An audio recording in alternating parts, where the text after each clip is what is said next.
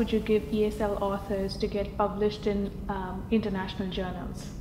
I think the number one concern that they should have is about having their paper looked at by a natural English speaker if they're publishing Western journals, English language journals. I think the biggest turn off for any editor is to get a paper that doesn't read well, and it actually makes the editor's job much harder, and then the reviewer's job harder if it goes out to review.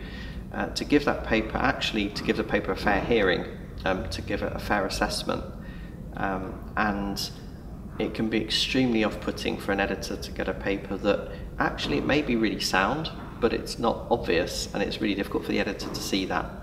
So if your paper hasn't been looked at by a natural English speaker of some sort, then get it done. I think there are also a really key thing is to look at author guidelines. I mean, journals do publish these for a good reason, because those are the things that matter to the journal, and they may not just be about formatting your paper in a certain way. They may include really key information about writing the paper in a good way that's compliant with, for example, the Equator Network guidelines for trial reporting, or information about data policy and so on.